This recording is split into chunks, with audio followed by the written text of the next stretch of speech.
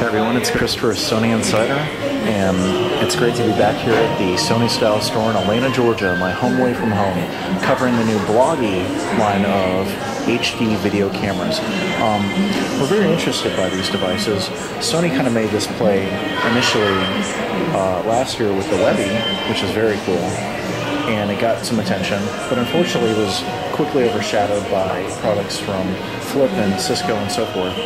And it's really interesting to see that Sony has responded with some interesting new features, such as 1080p and memory card capability, including standard digital, and so much more. So let's take a look at the Bloggie and see what's.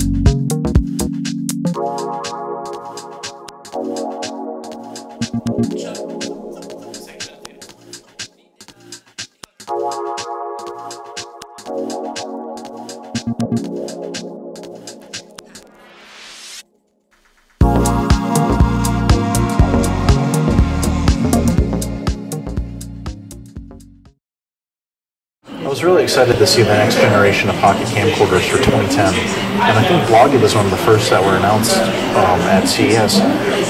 It's got a larger and more updated optical sensor, and of course, different firmware and an operating system in here, to render much better video quality, including 1080p at 30 frames per second.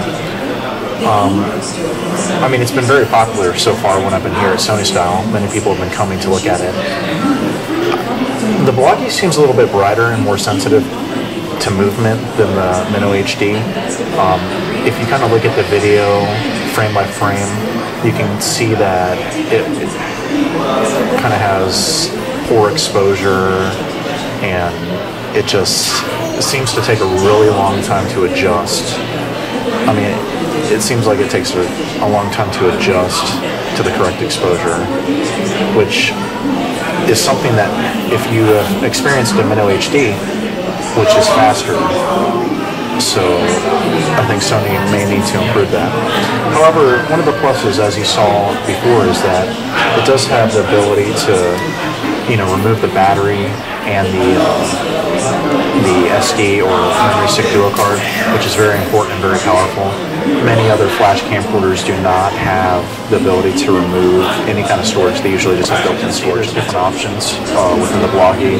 You can shoot in 5 megapixel quality, 4 megapixel, or 3 megapixel, 2 megapixel, and VGA, which is really nice. I mean, some people would rather shoot in lower quality for more pictures. Then there's also 1920 by 1080, 30p, frames per second video, and then you have 720 at 60 frames per second, which most people probably prefer. We found that the 1080 video at 30 frames per second was not as smooth as the 720 at 60 frames per second. Of course, then there's the 720p at 30 frames per second, and then VGA quality. Just for different sizes and so forth, quality. We also found that, I'm going to put it back on 1080 here. There's also face detection, and then you have other options, such as flicker reduction, the usual camera settings, such as beep and backlight, different themes. See, there's red and then blue. I love blue. English, language settings, video out. We also like the format and copy for the memory cards. Well, this is all standard stuff. And then, clock settings. But all in all, it's pretty simple. We like the zoom right here, but at the same time, it almost feels a little awkward to hold this camera.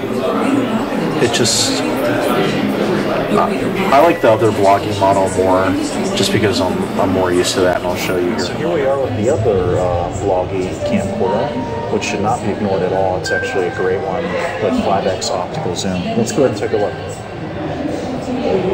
So as you can see, it's pretty much similar in specifications to the other Bloggie. It has 1920 by 1080 HD video recording, but this is a little different because it has 5x optical zoom and has HDMI output. Some of the things we like about it is that it has great video quality, a great sounding mic, great colors, and you know, it actually is a decent still camera. The zoom is very quick, but we were unsure about really the exposure. Hopefully they'll be incorporating the G lens into the next generation. The SD and Memory Stick Pro Duo is obviously a plus. People want SD. You can record and upload in a format that just works. I mean, it's MP4, and it's somewhat Mac and PC friendly. Well, I mean, at least for Mac, you know, it's definitely PC friendly, but apparently there's some issues with Mac. The battery is a little low, but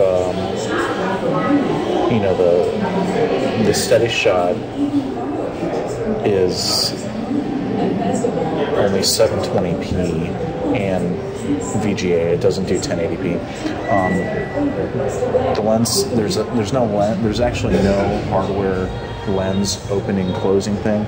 It's just a lens cap, which is easy to lose. And the mic is mono, which is kind of bad, but you know, it's okay. I mean, we would like to see stereo.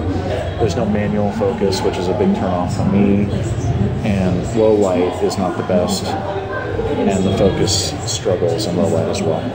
But other than that, you know, I think that the CM5 is an awesome HD camcorder. It's really good competitor to the Flip Minnow HD, and